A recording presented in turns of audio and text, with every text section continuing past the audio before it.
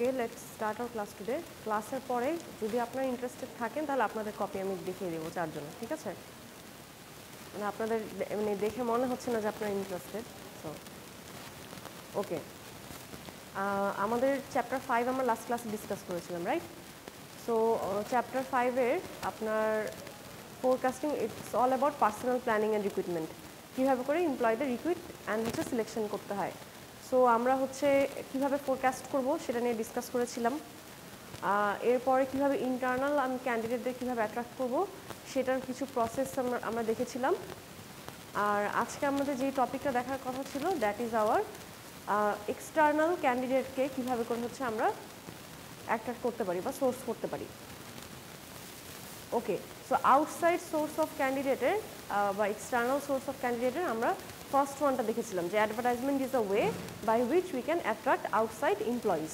So paper advertisement দেওয়া যায়, ইন্টারনেটে অ্যাডভার্টাইজমেন্ট দেওয়া যায়, বোর্ডে অ্যাডভার্টাইজমেন্ট দেওয়া যায়। সো কোনো মার্কেটিং প্রোগ্রামে যে অ্যাডভার্টাইজমেন্ট দেওয়া যায়, এটা আমি একটা এক্সাম্পল দিয়েছিলাম যে আমি ক্লাসে জিজ্ঞেস করেছিলাম, লাস্ট ক্লাসে যারা ছিলেন তারা বলতে পারবেন is this a good example of giving advertisement, job advertisement or not. So আমরা যেটা ফাইন্ড আউট করেছিলাম যে এখানে ইনফরমেশন সবই দেওয়া আছে, but it's a bit clumsy, এক প্যাসেজের মধ্যে লেখা, সো এটা হার্ড টু ফাইন্ড আউট। এখানে জব ডিসক্রিপশনও দেওয়া আছে, ইভেন জব স্পেসিফিকেশনও দেওয়া আছে, কিন্তু জিনিসগুলো একই প্যারার মধ্যে লেখা থাকাতে জিনিসটা বোঝা যায় না। রাদার দেন যদি এই জিনিসটা বুলেটিন পয়েন্টে লেখা থাকতো পয়েন্ট আউট করে, তাহলে এটা আরও দেখতে ইজি হতো। So this is a bad example of giving advertisement, কারণ এটা দেখেই মনে হচ্ছে যে হতে পারে যে এটা কোনো ফার্মাসিউটিক্যাল কোম্পানি বা কোনো একটা কোম্পানির অ্যাডভার্টাইজমেন্ট, বাট মনে হচ্ছে না যে এটা জব সার্কুলার। সো এইভাবে করে কখনো অ্যাডভার্টাইজমেন্ট দেওয়া উচিত না। So advertising is a way. Second, কীভাবে করে আমরা আউটসাইড থেকে এমপ্লয়ি সোর্স করতে পারি। আরেকটা হচ্ছে এক্সিকিউটিভ রিক্রুটার, বা এদেরকে হেড হান্টার বলা হয়। মেইনলি টপ লেভেল ম্যানেজমেন্ট, আমরা এর আগে কী বলেছিলাম যে আমরা ফার্স্টে we go for internal recruitment. আমরা আমাদের ইনসাইড অর্গানাইজেশনের ইনসাইডে দেখি যে এমপ্লয়ি যদি যোগ্য থাকে, কেপেবল এমপ্লয়ি, তাহলে তাদের প্রমোশন দিই টপ লেভেলে। যদি অর্গানাইজেশনের ভিতরে এমপ্লয়ি না পাই, তখন আমরা আউটসাইড রিক্রুটমেন্টে যাই। সো অনেক সময় দেখা যায় যে ইন্টারনাল রিক্রুটমেন্টের মাধ্যমে এরকম হাই পজিশনের জন্য টপ লেভেল এক্সিকিউটিভ পাওয়া যায় না যোগ্য। তখন কি করা হয়, এই যে স্পেশাল এক্সিকিউটিভ কিছু ফার্ম আছে যারা এই হেড হান্টার নামে পরিচিত, যারা তাদের কাজই হচ্ছে টপ লেভেল ম্যানেজারদের হায়ার করা। একটা কোম্পানি টপ লেভেল পজিশনগুলোকে হায়ার করাই তাদের কাজ। সো কোম্পানি কি করে, তাদেরকে এটা আউটসোর্স করে দেয়, মানে কাজ দিয়ে দেয়, একটা কন্ট্রাকচুয়াল কাজ, যে আমার এই পজিশনের জন্য টপ ম্যানেজমেন্ট দরকার, so you have to find me, মানে রিকোয়ারমেন্ট দিয়ে দিবে, তারা ফাইন্ড আউট করে দিবে। সো এইটা ওয়ান অফ দ্য ওয়ে হতে পারে আউটসাইড সোর্স থেকে ক্যান্ডিডেট নেওয়ার। আর একটা হচ্ছে অন ডিমান্ড রিক্রুটমেন্ট সার্ভিস। এটা হচ্ছে মেইনলি কন্ট্রাকচুয়াল এমপ্লয়ি থাকে না, যে কন্ট্রাক্ট বা প্রজেক্ট বেসে যাদেরকে নেওয়া হয়, তাদেরকে হায়ার করার জন্য অন ডিমান্ড রিক্রুটিং সার্ভিসদের ব্যবহার করা হয়। অনেক সময় অর্গানাইজেশনে তারা ওই টেম্পোরারি এমপ্লয়ি বা প্রজেক্ট বেসড এমপ্লয়ীদের, তো ধরেন 3 মাস একটা প্রজেক্ট বা 6 মাস প্রজেক্ট, তাদের সাথে এরপর কন্ট্রাক্ট শেষ, এভাবে করে হায়ার করা হয়। সো তারা চায় না কোম্পানিগুলো যে তাদের এইচআর টিম এই প্রজেক্ট বেস এমপ্লয়ীদের জন্য তাদের মানে টাইমগুলো নষ্ট করুক। সো রাদার দেন যে ওই টাইমটা পার্মানেন্ট এমপ্লয়ীদের পিছিয়ে তারা দেয়। এই জন্য এই অন টাইম ডিমান্ড রিক্রুটমেন্ট সার্ভিসদেরকে তারা, মানে আউটসাইড যারা রিক্রুটার এজেন্সি, ওইসব এজেন্সিকে তারা দিয়ে দেয়। এজেন্সিকে দিয়ে দেয় যে যখনই টাইম, মানে যখনই আমার দরকার টেম্পোরারি এমপ্লয়ি বা প্রজেক্ট বেস এমপ্লয়ি, তখন তাদের সাথে কন্ট্যাক্ট করলে, তাদেরকে রিকোয়ারমেন্ট দিয়ে দিলে তারা সেরকম এমপ্লয়ি আমাদেরকে খুঁজে দিবে। সো এটা হচ্ছে প্রজেক্ট বেসে আমাকে যে কয়টা এমপ্লয়ি লাগবে ওই এগেনস্টে একটা ফিজ আমি পে করে দিব এজেন্সি। সো এটা দুইটা ওয়ে। আরেকটা ওয়ে হচ্ছে college recruiting. It's kind of, এটা আমাদের বাংলাদেশে অনেক হয়। অন ক্যাম্পাস রিক্রুটমেন্ট হয় না ইউনিভার্সিটিগুলোতে, দেখা যাচ্ছে যে জব ফেয়ার হয়, জব ফেয়ারে অনেকগুলো কোম্পানি আসে, তারপর ওখানে আপনি সিভি ড্রপ করেন, সেখান থেকে কল করা হয়। সো এটাকে হচ্ছে আপনার কলেজ রিক্রুটমেন্ট বা হচ্ছে অন ক্যাম্পাস রিক্রুটমেন্ট বলা হয়। আবার অনেক সময় দেখা যাচ্ছে যে অন ক্যাম্পাসে, মানে আপনার কলেজে বা হচ্ছে ইউনিভার্সিটিতে রিক্রুটমেন্ট না হয়েও ইন্টার্নশিপের জন্য স্টুডেন্ট নেয় বিভিন্ন কোম্পানি। সো অনেক সময় ইন্টার্নদেরকেও কিন্তু ফুল টাইম এমপ্লয়ি হিসেবে তারা রেখে দেয়। সো এটাকে আমরা বলে থাকি college recruiting. So college recruiting mainly কি, সেটা হচ্ছে যে অন ক্যাম্পাস যদি কোনো প্রোগ্রাম হয় বা সেমিনার, সেখান থেকে যদি কোম্পানি হায়ার করে এমপ্লয়ীদের, আর হচ্ছে যদি ইন্টার্নশিপের মাধ্যমে হায়ার করে, দুইটাই হচ্ছে কলেজ রিক্রুটিংয়ের আন্ডারে পড়বে। ক্লিয়ার? এরপর হচ্ছে এমপ্লয়ি রেফারেন্স। রেফারেল মানে কি? What does the word mean by referral?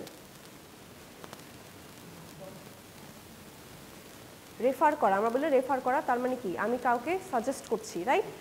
So employee referral that means already existing একটা এমপ্লয়ি যে কোম্পানিতে আছে he or she is referring someone for the company. So আমি অলরেডি এই অর্গানাইজেশনে আছি, আমি আরেকজন আমার কোনো দেখা যাবে এক্স কলিগ হতে পারে বা আমার কোনো রিলেটিভ, আমি জানি যে সে তার এই কোয়ালিফিকেশনটা আছে, সো আমি রেফার করলাম যে এরকম তার কোয়ালিফিকেশন আছে, আপনারা চাইলে দেখতে পারেন। So that's employee referral. So employee রেফারেলে সুবিধাটা কি হচ্ছে?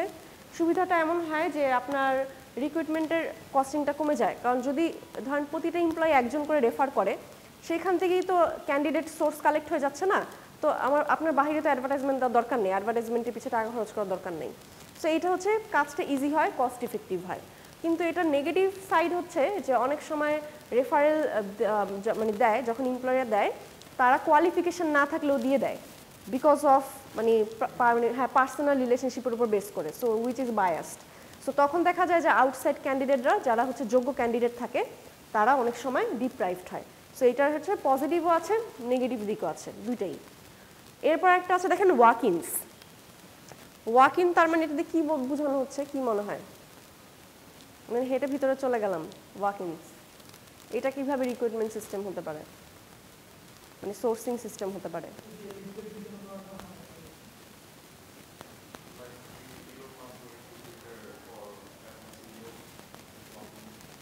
ওয়াক ইন ইন্টারভিউর নাম শুনেনি কখনো? ওয়াক ইন ইন্টারভিউজ অনেক সময় দেখবেন যে আপনার সার্কুলার পাবলিশ করলে, স্পেশালি আপনার যে হসপিটালিটি ম্যানেজমেন্টে যেগুলো থাকে হোটেলে দেখবেন, এই যে হোটেল সাইনা, তারপর হচ্ছে আপনার এই যে শেরাটন, এখানে প্রায় দেখবেন তাদের বিয়ার সামনে, এই বিল্ডিংয়ের সামনে ব্যানার টানানো থাকে যে walk in interview for everyone. আপনি যে সিভি নিয়ে যাবেন, ইন্টারভিউ দিবেন, আপনাকে পছন্দ হলে তারা রেখে দিবেন, ওয়াক ইন ইন্টারভিউ। সো কোনো অ্যাডভার্টাইজমেন্ট না, মানে প্রি অ্যাডভার্টাইজমেন্ট না, কোনো পেপার অ্যাডভার্টাইজমেন্ট দিবে না, কোনো ধরেন পোর্টালে অ্যাডভার্টাইজমেন্ট দিবে না, কোনো কিছু না। ওখানে লিখাই থাকবে ওয়াক ইন ইন্টারভিউ, আপনার সিভি কোথাও ড্রপও করতে হবে না। ওই দিন দেওয়া থাকবে, ধরেন আজকে 13 তারিখ, বলা থাকবে যে 13 তারিখে সকাল 10টা থেকে বিকাল 5টা পর্যন্ত ওয়াক ইন ইন্টারভিউ হবে। If you feel you are the right candidate then join us. এরকম বলা থাকবে, পজিশনগুলো খালি দেওয়া থাকবে যে মার্কেটিং টিমের সিনিয়র এক্সিকিউটিভ দরকার, এইচআর টিমের জুনিয়র এক্সিকিউটিভ দরকার। আপনি আপনার মতো সিভি নিয়ে চলে যাবেন, ওখানে বিভিন্ন ধরনের অনেকগুলো বুথ বসানো থাকবে, মার্কেটিংয়ের একটা বুথ, এইচআরের একটা বুথ বসানো থাকবে, সেখানে একজন রিক্রুটার থাকবে আপনাকে কোশ্চেন করার জন্য। আপনি সিভিটা দিবেন, আপনাকে বসতে বলবে, সিভিটা দেখে আপনাকে কিছু জেনারেল কোশ্চেন করবে, যদি আপনাকে পছন্দ হয় তাহলে বলে দিবে, মানে ওটা রেকমেন্ড করে দিবে, বলবে যাচ্ছে আমি জানাবো আপনাকে। তারপরের দিন বা হচ্ছে 2 দিন পরে জানিয়ে দিবে যে আপনারা ফার্স্ট ফেজ পার করেছেন, তো সেকেন্ড ফেজে আপনাদের কল করা হলো আর কি। হতে পারে যে তখন টপ ম্যানেজমেন্টের সাথে আপনার কথা হবে। সো এটাকে আমরা বলি ওয়াকিং। সো ওয়াক ইনে হচ্ছে আপনি জাস্ট এখানে প্রি কোনো অ্যারেঞ্জমেন্ট নাই, সব কিছু ইনস্ট্যান্ট করা হয় ওয়াক ইন ইন্টারভিউস। এইগুলো মার্কেটিংয়ে খুব বেশি করা হয়, স্পেশালি হোটেলে। আপনি এই যে এই 5 স্টার হোটেলগুলোতে দেখবেন এগুলো প্রায়ই দেয় ওয়াক ইন ইন্টারভিউ। যাবেন, সিভি নিয়ে কথা বলবেন, আপনার ওখানে পছন্দ হলে আপনাকে জব দিয়ে দিবেন। আরেকটা ওয়ে হচ্ছে recruiting by the internet. That means ওই যে আমরা অফলাইনে নিউজ পেপারে সার্কুলার না দিয়ে ইন্টারনেটে যখন আমি সার্কুলারটা পোস্ট করি, কোনো পোর্টালের মাধ্যমে যখন পোস্ট করি, দ্যাট ইজ ইন্টারনেট রিক্রুটিং। আবার শুধুমাত্র জব পোস্ট করা কিন্তু না, আপনি অনেক সময় হয় না যে ইন্টারনেটে আপনাকে বলে যে পোর্টালে সিভি আপলোড করার জন্য আপনার একটা প্রোফাইল ওপেন করতে হয়, বা আপনাকে বলবে একটা মেইল অ্যাড্রেস দাও, আপনি মেইলে সিভিটা পাঠাবেন। সো আপনি যখন একটা মেইলে সিভি পাঠাচ্ছেন, আপনারও টাইম কম লাগছে, প্লাস এটা কস্ট ইফেক্টিভ ওয়ে। এইছাড়াও কী হচ্ছে, সব একসাথে পাচ্ছে, ইমেইলে সব সিভি চলে আসছে, সো এখান থেকে একবারে সর্টিং করা যায়। সো এটা হচ্ছে আপনার অনলাইন বা internet recruiting. Most of the process অনলাইনে করা হয়, সার্কুলারও অনলাইনে দেওয়া হবে, সিভিও অনলাইনে কালেক্ট করা হবে, ইভেন ফার্স্ট ফেজে যে ইন্টারভিউটা হয় বেসিক ইন্টারভিউ, সেটাও অনলাইনেই হয়। এমএনসিগুলোতে স্পেশালি এটা করা হয়, বড় বড় এমএনসিগুলো, তারা এমজিএইচ যে আছে, তারপর হচ্ছে আপনার নেসলে, ওরা এই জিনিসটা খুব বেশি করে। দেখবেন তাদের সার্কুলারে লেখা থাকবে আপনার একটা নিজের প্রোফাইল খুলতে হবে, সেই অর্গানাইজেশনে যাবেন, সাইন আপ করবেন, ইমেল আইডি দিয়ে একটা প্রোফাইল খুলবেন, সেখানে আপনার সব ডকুমেন্টগুলো আপলোড করবেন। ওই ডকুমেন্ট দেখে তারা আপনাকে একটা, যদি মনে হয় যে ইউ আর সুইটেবল, তাহলে আপনাকে একটা ইন্টারভিউর জন্য তারা কল করবে অনলাইনে। অনলাইন হচ্ছে ফার্স্ট ফেজ ইন্টারভিউ। যদি সেখানে আপনার বেসিক কথা বলে আপনার পছন্দ হয়, তাহলে সেকেন্ড ফেজে আপনাকে বলবে যে অর্গানাইজেশনে এবার আপনি ফেস টু ফেস ইন্টারভিউ আসার জন্য। আর যদি না হয় তাহলে ওখান থেকেই বাদ। তো এই জিনিসটা করাতে কি আপনার টাইমটা কনজিউম মানে কম হচ্ছে না, প্লাস হচ্ছে কস্ট ইফেক্টিভ হচ্ছে। এতগুলা ক্যান্ডিডেটকে অফিসে আসা, তাদের রিফ্রেশমেন্টের ব্যবস্থা করা, তাদের সাথে ইন্টারভিউ নেওয়া, টাইমও লাগে, কস্টিংও, আর একটা হ্যাসেলও। সো ফার্স্ট ফেজে যদি মানে ইনিশিয়ালি স্ক্যানিংটা যদি অনলাইনে হয়ে যায়, পরবর্তী আপনি অফলাইনে করলে অনেকটাই হ্যাসেল কমে আসে।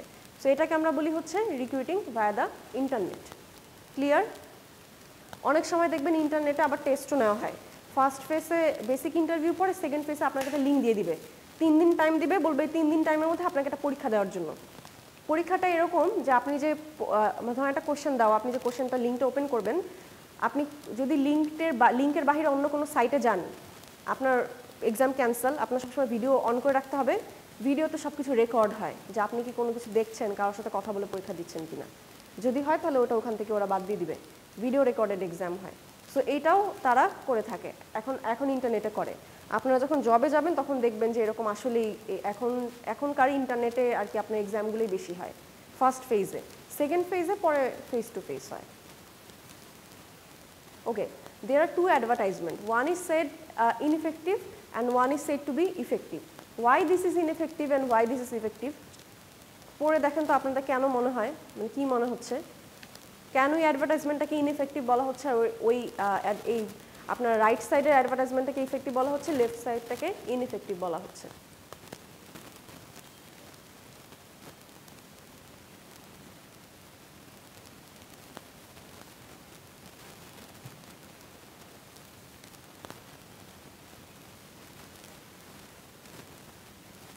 এটা readable, right?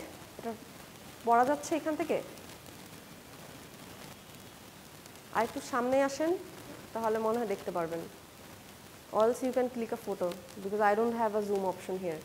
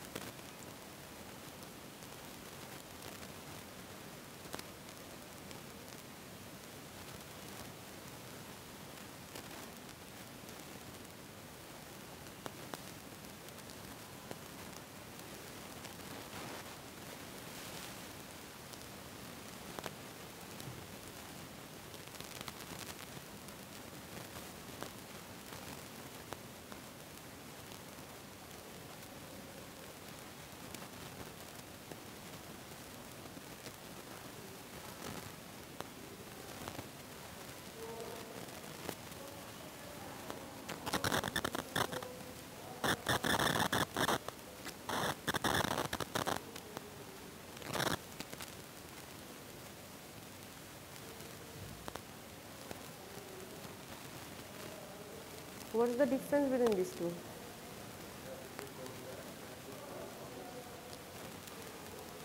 And this one is not attractive.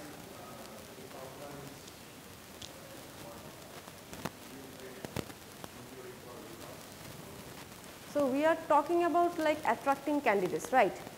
Candidates from outside source. আপনি যদি টাইটেলটা পড়েন, what does it imply? Unix scholars, admin, Windows 2000 administrator. Does it make any sense? এখানে কি কোনো পজিশন বোঝা যাচ্ছে যে আসলে কিসের জন্য অ্যাপ্লাই করছে? না। এখানে যদি আপনি দেখেন work for the world's best boss you, তার মানে কি জিনিসটা একটা ইনকারেজিং না? আপনি প্রথমেই কিন্তু বুঝতে পারছেন যে আপনার বস অনেক ভালো, কোম্পানির বস অনেক ভালো, সো ওয়ার্ক ফর আস, তার মানে এটা একটা মানে মোটিভেটিং কথা। এরপরে যদি সেকেন্ডে দেখেন, এখানে কোম্পানি সম্পর্কে খুব একটা ব্রিফ দেওয়া নেই, শুধু বলা হচ্ছে local candidates only at the time, মানে অ্যাপ্লাই করতে পারবে কোথায়। মাইট অলসো কনসিডার সাবকন্ট্রাক্ট, মানে 6 বছরের একটা ইয়া করা যাবে।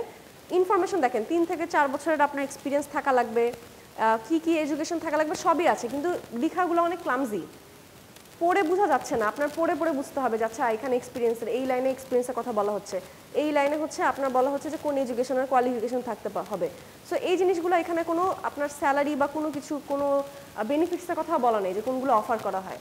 But on the other hand আপনি যদি এখানে দেখেন, এখানে বলাই আছে যে আপনি ফার্স্ট ইয়ারে আপনি এই বিজনেসটা কী নিয়ে করা হয়, কিসের অফিস এটা, আপনার টাইম স্কেজুলের ওন টাইম, তার মানে আপনার হচ্ছে একটা ফ্লেক্সিবল স্কেজুল থাকবে, আপনি আপনার মতো করে কাজ করতে পারবেন, কোনো ফিক্সড টাইম নেই, প্রথমেই বলা আছে।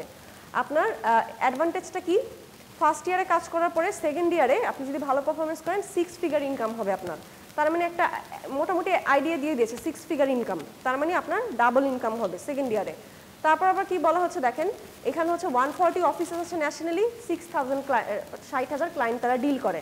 সো আপনার ক্যারিয়ারের জন্য এটা অনেক সাকসেসফুল। আপনি যদি এখানে জয়েন করেন অনেক বড় ক্লায়েন্ট বেস হ্যান্ডেল করতে হবে, যেটা আপনার ক্যারিয়ারের জন্য অনেক ভালো। বলে দেওয়া হচ্ছে যে আপনি ইন্ডিভিজুয়ালি কাজ করবেন সেলস প্রফেশন হিসেবে, তার মানে আপনার ডিসিশন মেকিং পাওয়ার আছে। এরপরে এখানে দেখেন আপনার আবার উই অফার লেখা আছে যে তারা কি আরও কী কী অফার করে স্যালারির সাথে।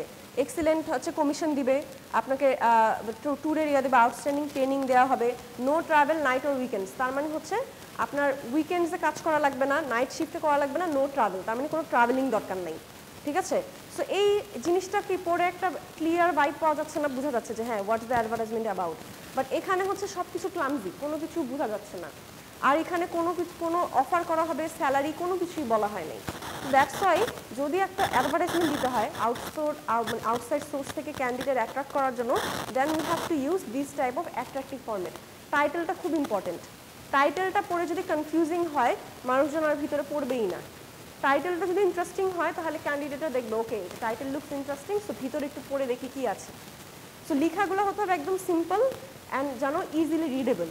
এরকম এত বেশি কঠিন ওয়ার্ড ইউজ করা যাবে না, ক্লামজি করা যাবে না। আর সবচেয়ে বেস্ট হয় যদি বুলেটিন পয়েন্ট দেওয়া হয়, তাহলে আপনার অ্যাটেনশন গ্র্যাব করতে অনেক ইজি হয়, বুলেটিন পয়েন্টটা পড়তে ইজি হয় rather than passage. Clear? Okay, the last one is employment agencies. Outside source থেকে ক্যান্ডিডেট আপনার আনার one of the second important point is employment agency. এটা বাংলাদেশে এখন অনেক করা হয়, এখন অনেক করা হতো না। তো এমপ্লয়মেন্ট এজেন্সিগুলোর কাজ কি? ধরেন যেসব অর্গানাইজেশনে এইচআর নাই, এইচআর ডিপার্টমেন্টই নেই, হয়তো একটা ম্যানেজমেন্ট ডিপার্টমেন্ট আছে, ম্যানেজমেন্ট ডিপার্টমেন্টের আন্ডারেই সব ওভারঅল কাজ করা হয়, ডে টু ডে কাজও দেখা হয়, এমপ্লয়ীদের স্যালারি কম্পেনসেশন বেনিফিটও ঠিক করা হয়। তো সেই সব কোম্পানিতে আপনার এমপ্লয়ি এজেন্সিদেরকে হায়ার করা হয়, তাদেরকে পে করা হয় যে আপনি আমাদের জন্য এমপ্লয়ি খুঁজে দিবেন, এটা হচ্ছে তাদের কাজ থাকে। আরেক কিছু রিজনে হচ্ছে আপনার এমপ্লয়মেন্ট এজেন্সির কাছে যাওয়া হয়, সেটা হচ্ছে যখন আপনার এইচআর টিম ওরকম স্ট্রং না, হয়তো এইচআর টিম আছে কিন্তু খুব ছোট, তাদের পক্ষে এত ভাস্ট অ্যামাউন্ট আপনি অনেক বড় একটা রিক্রুটমেন্ট প্রসেস করবেন সেই পরিমাণে আপনার অ্যারেঞ্জমেন্ট করতে পারবে না। অথবা হতে পারে আপনার অফিসটা এত ছোট যে সেখানে আপনি অনেকগুলো ক্যান্ডিডেটকে আনবেন, ইন্টারভিউ নেবেন, ওই প্লেসটা আপনি দিতে পারবেন না, ওই ইনফ্রাস্ট্রাকচারটা আপনার নাই। তখন বাহিরের আমরা এমপ্লয়মেন্ট এজেন্সিকে হায়ার করি, বিভিন্ন কোম্পানিগুলো হায়ার করে তাদেরকে একটা প্যাকেজ দিয়ে দেয় যে ধরেন আমার 100 জন এমপ্লয়ি দরকার, আপনাকে জব ডিসক্রিপশন তাদেরকে দিয়ে দিবে, জব স্পেসিফিকেশন দিয়ে দিবে, টাইটেলগুলো বলে দিবে, তার এগেনস্টে আমাকে 100 এমপ্লয়ি বা 50 জন এমপ্লয়ি হায়ার করে দিবেন, পার এমপ্লয়ি এগেনস্টে তাদেরকে একটা কমিশন দিতে হয়। That's how it works. সেটা হচ্ছে আমাদের এমপ্লয়মেন্ট এজেন্সি। এখন এমপ্লয়মেন্ট এজেন্সিকে যদি কাজ দেওয়া হয় তখন কিছু জিনিস মাথায় রাখতে হবে। ফার্স্টে আপনার না দিয়ে দেন তাহলে কিন্তু তারাও বুঝবে না যে আপনি এখানে কেমন ধরনের এমপ্লয়ি চাচ্ছেন, সো এটা তাদেরকে ক্লিয়ারলি বলতে হবে। সেকেন্ড ইস্যু হয় কি যে অনেক সময় এজেন্সির মানে রিভিউ না দেখে যদি আপনি দিয়ে দেন, এমপ্লয়ি হয়তো এজেন্সির রেটিং ভালো না বা তাদের গভর্নমেন্ট লাইসেন্স নেই, তখন কী হবে, তারা কী করে, যাদের গভর্নমেন্ট লাইসেন্স নাই বা ভালো রেটিংয়ের এজেন্সি না, তারা বাহিরের ক্যান্ডিডেটদের কাছ থেকে টাকা নেয়, ব্রাইব নেয়, ঘুষ। সো ঘুষ নিয়ে আপনাকে হচ্ছে জবের জন্য রেফার করে দিবে, কিন্তু সে হয়তো কোয়ালিফাইড না। সো এইটা একটা প্রবলেম থাকে, সো এই জিনিসটা একটু কেয়ারফুল থাকতে হয়। বাংলাদেশে তো এগুলো আরও বেশি হয়।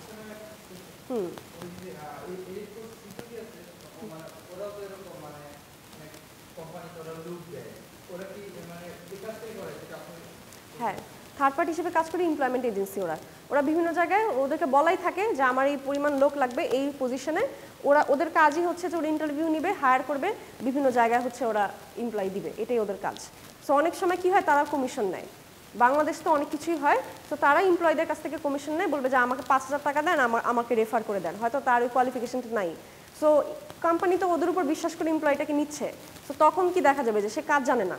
তো এই হায়ারিংটাই তো একটা ঝামেলা না, হ্যাসেল হয়ে গেল। তো এই জন্য এই ঝামেলাটা এমপ্লয়মেন্ট এজেন্সিতে হয়। আরেকটা আবার থাকে, সেটা হচ্ছে যে আপনার কাছ থেকে হয়তো মানি নিয়েছে, বাংলাদেশে এটা খুব হয়, এটা প্র্যাকটিক্যাল এক্সপিরিয়েন্স থেকে বলা, আমার দেখা, বাট হচ্ছে আপনি চাকরিটা পাবেন না, এরকম 10 জনের কাছ থেকে সেম পজিশনের এগেনস্টে টাকা নিয়েছে। জব পজিশন একটা, 10 জনের কাছ থেকে টাকা নিয়েছে, বলেছে যে আপনাকে চাকরিটা দিব। আলটিমেটলি কি হয়, 1 মাসের মতো, মানে আপনার হচ্ছে এটা ওই যে ইভালির মতো, সবার কাছ থেকে টাকা নিবে, তারপর দেখবে যে কোম্পানি নাই, আপনি 2 দিন পরে দেখবেন যে ওই জায়গায় নাই। ওরা তো একটা কি করে, ছোট একটা রুম ভাড়া নিয়ে একটা জায়গায় করে, 1 মাস সবাইকে বলবে যে আপনি 1 মাস পরে রেজাল্ট পাবেন, টাকা দিয়ে যান। এরকম 1000-2000 ক্যান্ডিডেটের কাছ থেকে টাকা নিবে, নেওয়ার পরে তারপর দেখবেন আপনি কোম্পানি নাই, যে দেখবেন অফিস টফিস সব উঠে গেছে, টাকা নিয়ে চলে গেছে। হ্যাঁ, এগুলো কিন্তু আপনার এডুকেশন কনসালটেন্সি ফার্মগুলো অনেক করে, যারা বলবে যে আপনি টাকা দেন আমি যে ভিসা দিয়ে দিচ্ছি। আসলে তো তাদের কোনো পাওয়ার নেই, এটা একটা নর্মাল মানে যাদের একটু শিক্ষা আছে, হ্যাঁ, বা একটু হচ্ছে কমন সেন্স আছে, তাদেরও বোঝার কথা যে আপনি কখনো এমবিসি ফেস না করে আপনাকে সে কখনো নিয়ে যেতে পারবে না, ঠিক আছে? করতে পারে লরি ভিসায়। লরি ভিসা দেখেছেন? লরি ভিসার কথা শুনেছেন কখনো? আপনারা ওই একটা মুভি ছিল না, নামাস্তা লন্ডন, ওটা দেখেছিলেন পার্ট 2 যেটা, সেখানে কিন্তু দেখিয়েছিল এটা কিন্তু মোস্ট অফ দ্য বাংলাদেশে, ইন্ডিয়া, এই পাকিস্তান সাবকন্টিনেন্টে অনেক হয়। ইউএসএ যায় তারা, কিভাবে যায়? শিপে। কার্গো শিপগুলো আছে না, কার্গো শিপের মধ্যে ওখানে যেখানে মালবাহী সেখানে মানুষজনকে পাস করে তারা, ছোট ছোট শিপে করে করে যায়। এরপর কি করে, যখন বর্ডার ক্রসিং করে তাদের কিন্তু স্ক্যানিং হয়, ওখানে তাদের একটা স্ক্যানার থাকে। ওই স্ক্যানার আপনার যদি ভিতর কোনো অক্সিজেন থাকে, মানে আমরা তো অক্সিজেন আর কি ব্রিথ করি আর হচ্ছে কার্বন ছাড়ি না, সো ওই অক্সিজেন আর কার্বন ডাইঅক্সাইডটা তারা হচ্ছে স্ক্যান করতে পারে। প্রবলেম হচ্ছে যে ওই যে কয়েক সেকেন্ড আপনার মানে 1 মিনিট বা হচ্ছে যে কয়েক সেকেন্ড হচ্ছে স্ক্যানিং করবে, ওই কয়েক সেকেন্ড হচ্ছে আপনার নিঃশ্বাস বন্ধ করে রাখতে হয়, ওই টাইমে অনেকে মারা যায়। That's the reality. হয় কি, আপনাকে একটা পলি ব্যাগ দিবে, বলবে পলি ব্যাগ গলার সাথে বেঁধে দিবে, যে আপনি এখন পলি ব্যাগ বেঁধে দেওয়া তার মানে কি আপনি তো সাফোকেটেড হয়ে যাবেন, যতক্ষণ পর্যন্ত চেকিং হবে ইউ ক্যান নট ব্রিথ, আপনি ওই সাফোকেশনই থাকতে হবে। এরপর আপনি বাঁচেন মরেন ইটস আপ টু ইউ, মানে it's up to your lakh, ঠিক আছে? ওই স্ক্যানারটা পার করে গেলে তারপর আপনি আর কি বর্ডার লাইনে ঢুকে গেলেন। আর যদি সমুদ্র পথে আসেন তাহলে তো এরকম অনেক হয় যে মাল ধরা পড়ে, অনেকে সমুদ্রে লাফ দেয়, মারা যায়, অনেকে হচ্ছে জঙ্গলের মধ্যে দিয়ে নিয়ে যায়, ঠিক মতো যেতেও পারে না, ওই যেতে যেতেই মারা যায়। সো এরকম অনেক কাহিনী থাকে, ঠিক আছে? সো এইটা হচ্ছে যে এইগুলা আপনার যে এজেন্সিগুলো করে। তো এই জন্য কোনো জায়গায় টাকা দেওয়ার আগে আপনাদেরও যে এরকম মানে অতিরিক্ত লোভ করার কোনো দরকার নাই। যে কোনো জায়গায় ইনভেস্টমেন্টের আগে 10 বার চিন্তা করে করবেন যে মানে ইজ ইট লজিক্যাল, আসলে does it make any sense. আচ্ছা, এরপর আমাদের internal source of candidate recruiting R outside source of candidate recruiting কি মাধ্যমে আমরা করতে পারি, what are the ways it's done. So now we have to look for our concerns for our temporary employees. অর্গানাইজেশনে তো শুধু ফুল টাইম এমপ্লয়ি থাকে না, পার্ট টাইম এমপ্লয়ি থাকে না।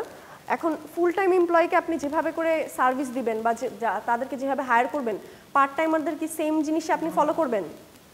পার্ট টাইমার তো আপনার সাথে একটা কন্ট্রাক্টে আসছে, রাইট? হতে পারে যে তারা আপনার সাথে সবসময় কাজ করবে, কিন্তু আওয়ার বেসিসে, যে 3 ঘন্টা 4 ঘন্টা আপনার সাথে কাজ করবে। আবার কিছু এমপ্লয়ি থাকে পার্ট টাইমার টেম্পোরারি, যারা শুধু প্রজেক্ট বেস কাজ করে, 3 মাসের কন্ট্রাক্ট, এরপর শেষ। এনজিওগুলো কিন্তু এমন হয়, কন্ট্রাক্ট বেসিসে জব থাকে, 6 মাসের প্রজেক্ট শেষ, আপনার সাথে আমার কন্ট্রাক্ট শেষ। সো তাদের সাথে ডিল করার সময় কোন জিনিসগুলো খেয়াল রাখতে হবে? ফার্স্ট অফ অল, তাদের রিক্রুটমেন্ট সিস্টেম কখনোই নর্মালদের মতো হবে না। রিক্রুটমেন্টের প্রথমে আপনার বলে দিতে হবে যে আপনার এখানে যে ফুল টাইম হওয়ার অপরচুনিটি নাই, যদি থাকে সেটাও ক্লিয়ার করবেন, না থাকলে ক্লিয়ার করে দিবেন। এরপর কি হয়, এমপ্লয়িরা বলে যে না আমাদের তো এরকম কিছু বলা হয় নাই, তো এটা নিয়ে অনেক প্রবলেম করে, লিগাল ইস্যুজ দাঁড়া করায়। আপনার যদি কন্ট্রাক্ট পেপারে লেখা না থাকে, তারা কিন্তু লিগালি আপনাকে ক্লেম করতে পারবে যে আমার কন্ট্রাক্টে কিন্তু লেখা ছিল না, ফুল টাইম হবে না। সো এটা নিয়ে ঝামেলা করতে পারে। এরপর আরেকটা জিনিস করা হয়, সেটা হচ্ছে যে টেম্পোরারি এমপ্লয়িদের কখনো আপনার পেনশন বা ইন্স্যুরেন্স দেওয়া হয় না, বেনিফিট দেওয়া হয় না। তো এই জিনিসটা কিন্তু আপনার কন্ট্রাক্ট পেপারে, মানে যে জব অফার লেটারে মেনশন থাকতে হবে যে আপনি কোনো ধরনের কোম্পানি এক্সট্রা বেনিফিট পাবেন না, শুধু স্যালারি, পেনশন বেনিফিটও পাবেন না। এই জিনিসগুলো মেনশন না করা থাকলে এমপ্লয়িরা আপনার যে লেবার লর আন্ডারে মামলা করতে পারবে যে এই জিনিসটা ক্লিয়ারলি মেনশন ছিল না। এরপরে আপনার আচ্ছা আরও কিছু জিনিস থাকে, সেটা হচ্ছে যখন আপনি টেম্পোরারি এমপ্লয়ের সাথে ডিল করবেন, পার্ট টাইম হোক বা হোক, আপনার তাদের যদি হ্যারাসমেন্ট ইস্যু হয় বা কোনো ধরনের কনফ্লিক্টের ইস্যু হয়, এই জিনিসগুলো অনেক সেন্সিটিভ থাকে। অনেক সময় হয় কি, ধরেন এমপ্লয়িরা তো চায় যে কোম্পানির এগেনস্টে মামলা করে তারা হচ্ছে অনেক বড় একটা অ্যামাউন্টের টাকা বের করে নিবে।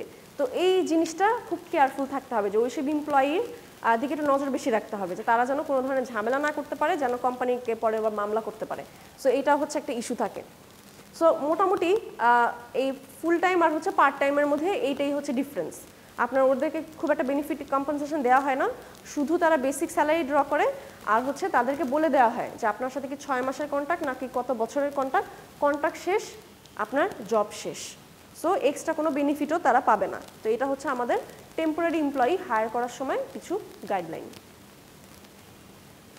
আচ্ছা, আরেকটা ইস্যু আসে এখন, যেহেতু গ্লোবালাইজেশন চলে আসছে আর আমরা এখন বিভিন্ন দেশ থেকে বিভিন্ন ধরনের মানুষ জবে আনি, সো কিছু প্রবলেম থাকে যখন আমরা ডাইভার্সিফাইড মানুষ কোম্পানিতে হায়ার করতে চাই। Diversity in age, gender, race সব কিছুতে ডাইভার্সিফাই। সো তখন প্রবলেমগুলো কি হয়, সিঙ্গেল প্যারেন্টসের যদি বলেন, সিঙ্গেল প্যারেন্টস হায়ার করলে সুবিধা কি অসুবিধা কি বলেন? কোম্পানি কি কিছু চিন্তা করতে হবে যদি সিঙ্গেল প্যারেন্টস হায়ার করে?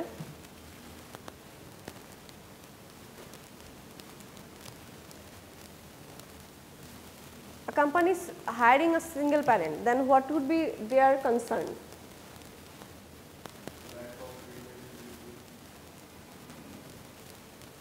So why should they hire him or her actually? For which type of work they should hire him or her? Single parent. Single parent, that means baby niye thake, with no spouse, right? That means either a woman with baby with no husband or a male with baby with no wife. So they are called single parents. So single parents এর কি থাকে, একটা burden থাকে না, যেহেতু তার নিজের child তার নিজে দেখতে হয় বাচ্চা, কোনো স্পাউসের কোনো সাপোর্ট থাকে না।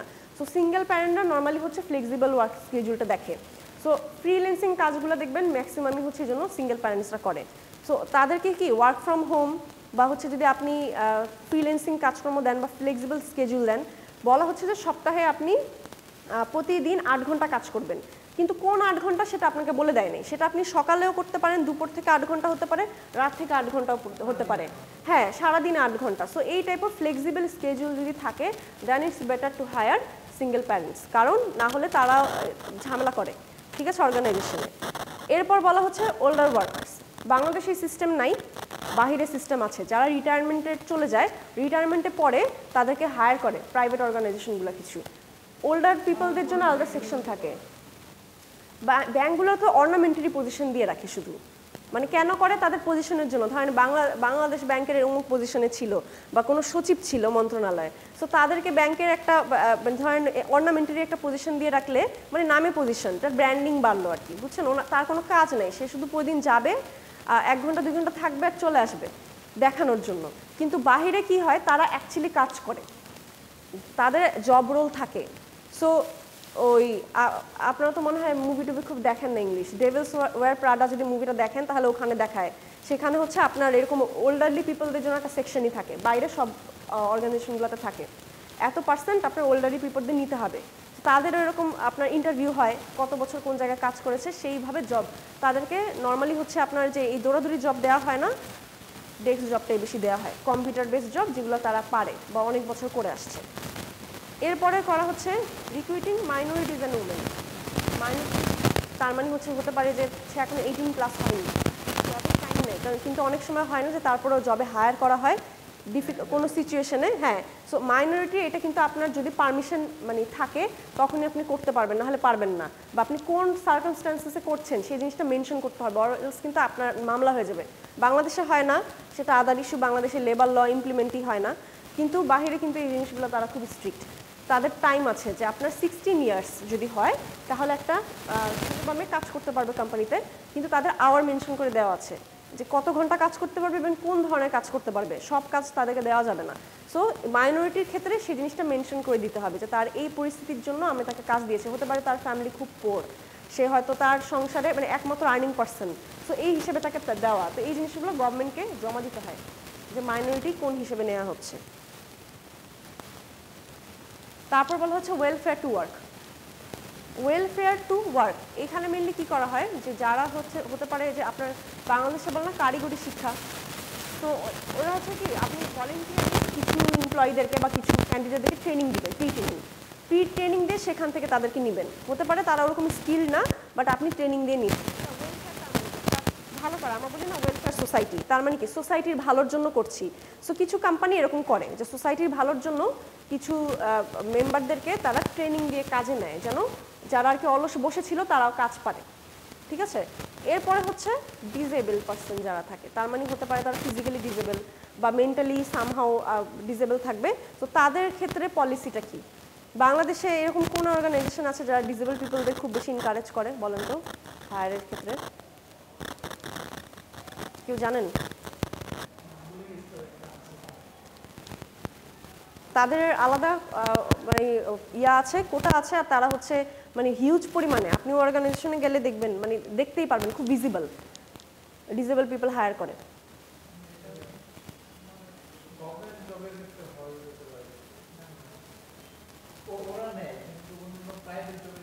প্রাইভেটে কোম্পানি ব্র্যাকে নেয়, ব্র্যাক কোম্পানি, ব্র্যাক ব্যাংক, দুইটাতেই ওদের দেখবেন প্রচুর ডিসেবল পিপল। আপনার এই যে এইখানেই তো গুলশান লিঙ্ক রোডে অনেক টাওয়ার আছে না ব্র্যাক ব্যাংকের, একদিন শুধুমাত্র জেন ছুটির টাইমে যাবেন, দেখবেন যে কত ধরনের মানুষ বের হয়। They have third gender, they have disable people. আমি ফার্স্টে যখন ওদের ওখানে যাই আমি নিজে মানে খুব বোকা হয়ে গেছিলাম যে আমি কখনো দেখি নাই, মানে এত ভ্যারাইটি কখনো কোনো কোম্পানিতে দেখি নাই। সো আপনি যখন এরকম একটা মিক্সড কালচার আপনার কোম্পানিতে রাখবেন তখন এই জিনিসটা কতটা রিস্কি আপনি বুঝেন, যে কত ধরনের ল আপনার মানে নিতে হবে, ওখানে প্রিকশন নিতে হবে। তাদের কিন্তু ধরেন যারা ঠিকমতো হাঁটতে পারে না, হুইল চেয়ারে করে, তাদের জন্য কিন্তু সেপারেট স্টেয়ার্স থাকে, রাইট? সিঁড়িগুলো থাকে হচ্ছে আপনার এই যে স্লাইডের মতো, ওইটা করতে হবে। সেপারেট লিফট রাখতে হবে, কারণ ধরেন ইন কেস অফ ইমার্জেন্সি আপনার জেনারেটর কাজ করছে না, বা ধরে দেখা যাচ্ছে লিফটটা অফ, কারেন্ট নেই, নর্মাল মানুষ কিন্তু সিঁড়ি দিয়ে উঠতে পারবে, তারা উঠতে পারবে না, তো তাদের জন্য স্পেশাল লিফট রাখতে হয়। আবার অনেক সময় থাকে যে আপনার হয়তো হাত নাই, এক হাত নাই, আপনি কাজ করছেন, সো তাদের জন্য হচ্ছে একটা আলাদা ওয়াশরুমে রাখতে হয়, সুবিধা রাখতে হয়। সো এরকম বিভিন্ন জায়গায় দেখবেন যে সুবিধা, ডেস্কগুলো ভাবে করে ডিজাইন করা হয়, তারা যেন কমফোর্টেবলি বসতে পারে, মুভ করতে পারে। তারপর আপনার নিউজ চ্যানেলও তো ইদানিং অনেক নেওয়া হচ্ছে, থার্ড জেনারেল রিক্রুইট করা হচ্ছে না। সো এই জিনিসগুলো যখন আপনি ডাইভার্সিফাই মানুষজন আনবেন, তখন কিন্তু কোম্পানিতে আপনার অনেক নতুন পলিসি বানাতে হবে, তাদের জন্য অনেক ধরনের ফ্যাসিলিটি ক্রিয়েট করতে হবে। সো এই জন্য এই ইস্যুস কিছু থাকে, যে কোম্পানি যদি চায় ডাইভার্সিফাই ওয়ার্কফোর্স আনবে, তাহলে ওইভাবে করে তাদেরকে প্রায়োরিটি দিতে পারবে নাকি সেটা চিন্তা করে আনতে হবে, যে তাদেরকে বেনিফিট দিতে পারবে কিনা। যদি না দিতে পারে তাহলে আসলে তাদেরকে না নেওয়াই better. Clear? So that's all for our chapter 5, all about recruitment and selection. So that's for our mid. Chapter 1, 3, 4 and 5. Video take to pause kore den kindly.